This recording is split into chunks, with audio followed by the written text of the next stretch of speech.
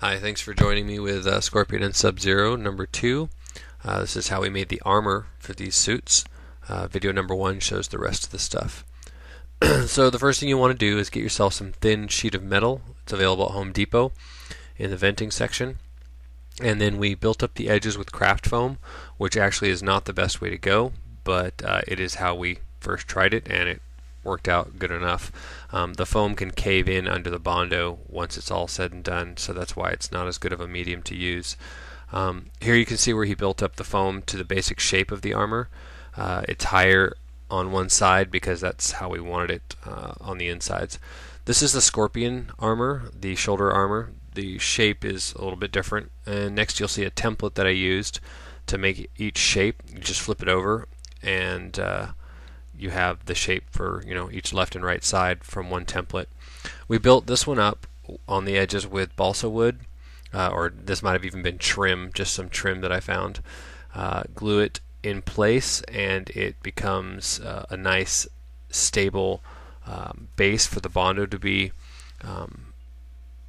Bondo to cover it. It also doesn't crumble like the craft foam does. So here you can see where it's basically being slowly built up, epoxied in place, and this is what makes the Scorpion armor have that thickness and that stronger feel. It does make it kind of heavy having all that Bondo on there. These pieces of metal were used in the back to reinforce the spikes because the spikes would bend very easily with the regular metal. Those pieces were very rigid. I put screws into the metal, into the wood to strengthen it even more, so that wouldn't break away. So that if the epoxy kind of didn't want to hold, the screws would help hold it in place. And they do get abused quite a bit. People don't realize that these are handmade, and they come up and they grab your shoulders or they kind of pat you on the back. They're pretty rough with it sometimes. Next is Brian, who is Sub-Zero. He's putting Bondo on his shoulder armor there. Now, this was our first attempt at this, and we didn't realize quite how to work with Bondo, so you kind of just get used to it, you get a feel for it, fill in all the cracks, try not to bulk it up so much like you're about to see, because sanding it down is a real pain. Not to mention when you leave it bubbly like this, it leaves a lot of holes, because you sand it down, but you don't get all the way down to the lowest points, and you have to go back and fill it later with either more Bondo or Plaster of Paris or wood putty or whatever you choose. Here you can see we've started sanding it away to make it smoother, to get ready for painting. Once again, the construction paper is taped to the inside of the armor to keep that area nice and clean, because later on we will be spraying spray glue on craft foam and attaching it there, so we want a nice clean base. This is the knee armor, and we reinforced it with some little pieces of I think they're steel. We just bent them to the same curve, glued them in place. You should always use a respirator or a mask when using all these fumes. Have a well ventilated area. We had a fan in the window. If you don't, things like this can happen. You become insane and do crazy things. So yeah, that's cute. Anyway, here's where I used Plaster of Paris to kind of start filling the gaps that the Bondo left, because like I said, we're kind of new at working with it. Here you can see a lot of the gaps after it's been sanded down most of the way. So I had to go back and fill those in with some other medium to get it to look nice and smooth. But they're looking pretty good. You can see the shape is really taking place there after hours of sanding. I sat outside for quite a while sanding one morning. Here we've primered them with primer, and as with most projects, you like to primer it and then wet sand it for a nice smooth finish, and then primer it again and wet sand it again. It becomes very, very smooth, which makes the top coat usually shinier or just nicer looking. Sub-Zero actually used Rub and Buff instead of paint on his armor. Rub and Buff is a kind of shiny wax that the more you rub it, the shinier it gets. Here's what I was talking about earlier. You take the 2mm craft foam, cut it to the right size, and glue it right onto the armor. Here he's laying on some texture by adding 3 more pieces of 2mm craft foam. And he added some spikes from a bead store that we found to kind of give it a nice rough look.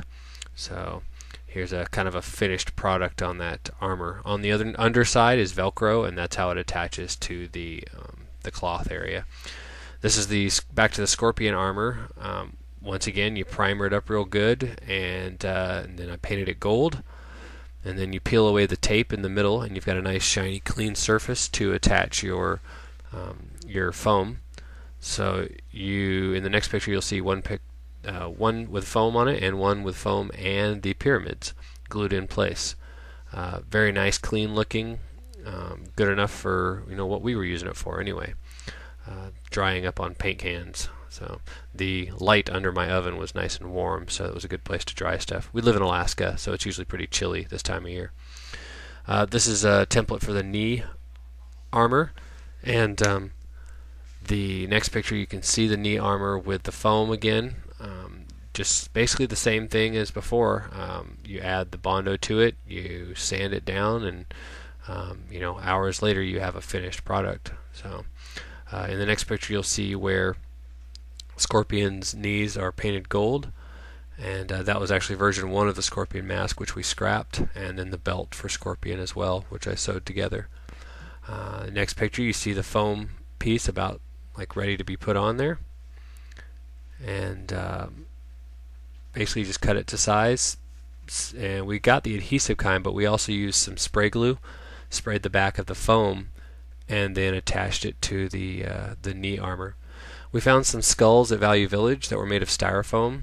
We thought these would be great for the inside of the Scorpion knee armor, so we cut the heads off, made them flat, and then we attached some epoxy to it, just like so. And we actually curved them just a little bit because the knee armor is curved as well. You can see that kind of concave shape. And attached them to the armor like such. Then we got some some elastic with Velcro attached to it, and just strapped it around it to make it dry. So a very nice look. Really adds a nice touch to the knee armors of Scorpion. You can see the finished product here. And if anything gets chipped, you just go in with a marker or something and kind of touch it up if you have to. Once the knee armor was done, we took the shin armor and attached it with a piece of leather and epoxy. And the leather keeps the knee and the shin together. That way you don't have to attach the knee to your knee and worry about it popping or rubbing against the shin or moving it out of place, because they're attached together. And then you just strap the yellow part here right to the leg with some elastic with Velcro attached to it. So you'll see that in the final picture. Here's a final shot of the armor for Scorpion, and next you'll see a final shot of the armor for Sub-Zero, or for one of them anyway. We originally went without the spikes, but we decided that we wanted to add those, so we took some time later and did that. Here's the final project. You can see down below where we've just attached the knee armor to the leg, and then the knee armor itself actually has an elastic band that goes on the knee as well. So there's actually three pieces holding it to the leg. This is downtown Anchorage, and this is in my in my kitchen. Good for all the kitties. This is up at what we call Flat Top. It's actually not up the mountain, but up the mountains a ways over Anchorage. A little Adobe Photoshop there.